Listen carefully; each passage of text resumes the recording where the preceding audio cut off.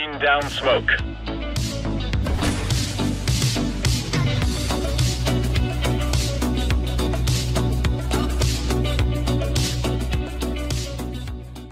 Hello everybody, welcome back to another video. My name is Nalo and today we're going to be talking about some inventories. So we have 5 inventories here to look at today. This is going to be a little bit of an inventory review. I went ahead and told you guys in the Discord server that you could submit an application to be on this video. If you'd like to be in one of these videos in the future, be sure to go join the Discord server in the description below, and you can go ahead and submit an application when the time comes around. So yeah, we only have 5 inventories for this video. We're going to try and do it as fast as we possibly can without taking too much time up. And by that same token, if you want to be in the next video, you gotta let me know if you want to even see more of these videos, because otherwise I'm not going to make them and you can't be in the video, obviously.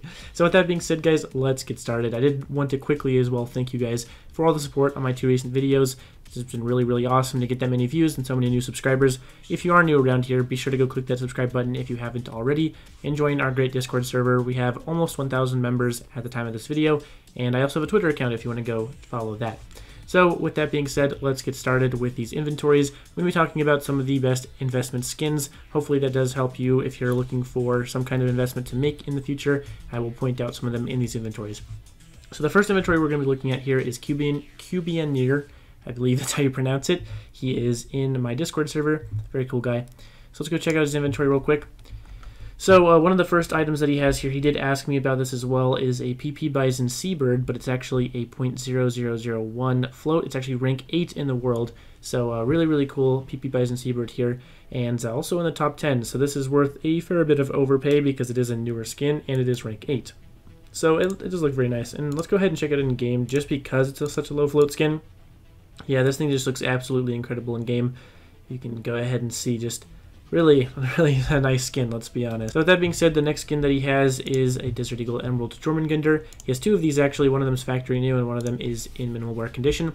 This is a very good move on his part in terms of investing because he does actually cover the minimal wear and factory new areas. He also has a couple Baroque purples, and he has an Og Midnight Lily as well here in factory new condition. So another very nice skin here. So he does have the entire big 3 that I mentioned in my upcoming investments video. So very good job on him there. He also went ahead and picked up a Gold Web foil, it looks like, and it's also a very nice skin.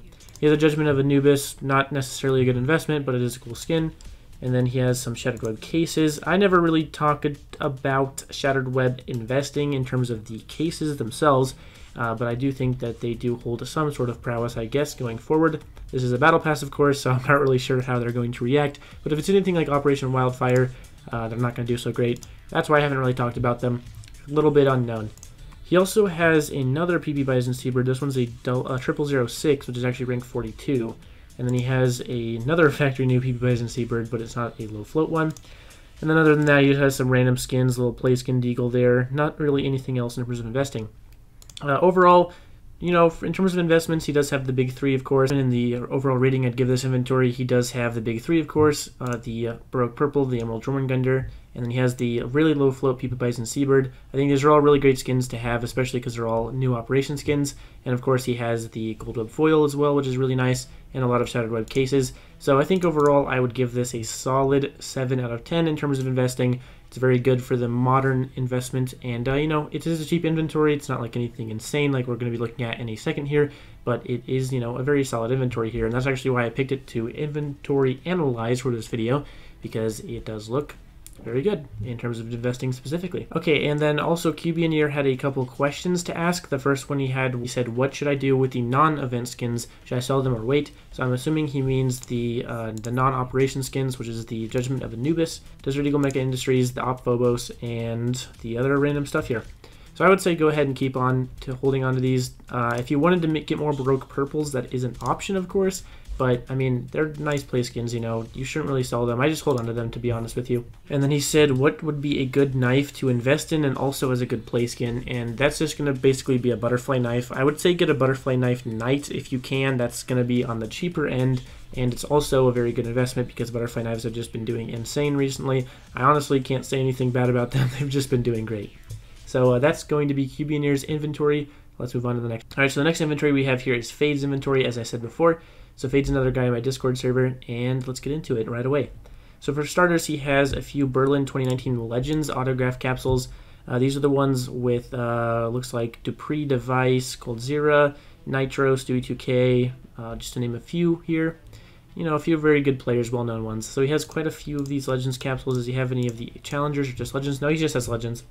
Then he also has a Kill Confirmed in a Desolate Space, a Water Elemental, an Op Asimov, a couple Atheruses, a Field Tested Crimson Web M9 Bayonet, a Factory New 00 Floats Gut Knife Tiger Tooth, a Stat Trek Minimal Wear Cortex, a Fire Serpent Field Tested with a VP Hollow Cato 14 and .31 float, and then a Stat Trek Factory New Dragonfire. So in terms of investing specifically, this is a okay page. He does have the Fire Serpent. That's going to be a very strong skin to hold on to, especially because his is a Cato 14 and a Hollow, and I believe, is that on best position? Let's go ahead and give that a check. Yeah, so it's on best position here. So yeah, very, very nice Fire Serpent here. I do like the Cato 14 Fire Serpents quite a lot. So, you know, nice skin that he has here. I think this one is going to be very solid going forward, especially with the Cato sticker. In terms of the M9 Bayonet Crimson Web, I think this is the only other one to really take note of on this page as a good investment. The Op Asimovs are obviously just going to be increasing slowly as we go forward. They're just a very high demand skin. They've been increasing slowly. They're going to increase slowly with the market. But in terms of a strict investment, they're just kind of going. And as for the M9 Bayonet Crimson Web, as I was saying, this is an older M9 Bayonet, obviously, and an older skin on the M9 Bayonet. So I think this is a very solid knife to hold on to for a while. And then for the Legends capsules, I think these are great capsules to have. They're, they're not too expensive, and they do have a lot of really great signatures inside of them. Moving on to the next page, we have a Wild Lotus in field tested condition. So very, very rare skin here. Let's check this out in game. Yeah, it just looks absolutely amazing. Really nice, really rare skin. I think the Wild Lotus is a solid pick for this operation. Obviously, all of the reds are going to just go insane in the future. This one, especially as a .18 field tested, is going to do great. So yeah, great option there. He has an Stat Trek AK Empress field tested, a Deagle Midnight Storm Factory New.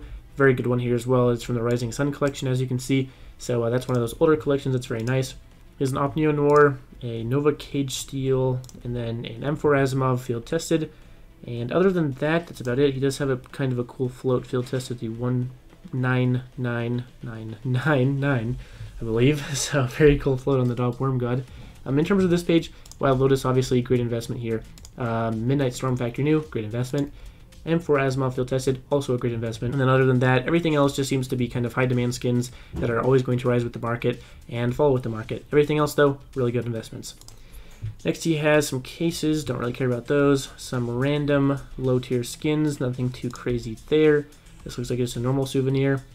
Nothing too crazy on these pages, nothing too crazy on these pages. So yeah, overall, just really some good highlights from this inventory. The M4 Asimov, the Desert Midnight Storm, the AK Wild Lotus, and then the Crimson Web M9 Bayonet, and the Fire Serpent with a VP sticker on it. So really, really, really nice inventory here. He's got a lot of really high tier investment skins that are just going to do great in the future. And then he has a lot of those really good high demand skins that he can make money off of just holding on to them. So overall, I would say Fade's inventory is probably going to be a 6 out of 10. He doesn't have some of the newer investment options that I did mention in my most recent video that can make him a lot of quicker money when the operation ends, but he does have a lot of those really good older investment skins that I do like quite a lot. So he doesn't get a higher rating than QBNear in terms of investing, but he does have a pretty high rating overall. So guys, after seeing the runtime of this video, I went ahead and decided to just cut it short here and do a part 2 because I feel like this video is going to go on way too long if I were to cover all 5 inventories in one video. So what I'm going to do is go ahead and release this part of the video, and if you did enjoy it and you liked it, show it a lot of support because I'm still not really sure if I want to continue doing a series like this because it doesn't really do as well as I usually hope on the channel, and I feel like there's not enough interest in it overall to, really justify a series. So if you guys do want to see more of these, make sure to really show your support and say that you really love them if you really do love them, because then you'll actually get more videos in the future. But I will be doing a confirmed part 2 for this video. It'll be coming very shortly after this one. I just didn't want to make this video too long, and I already do have the part 2 ready to go, so that one will probably come up within a few hours or maybe up to a day after this one, but no longer than that.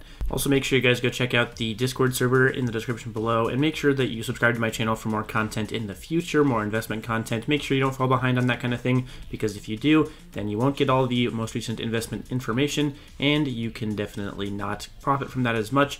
And with that being said, guys, thank you so much for watching this video. Hopefully you enjoyed it. I will see you all next time. Peace.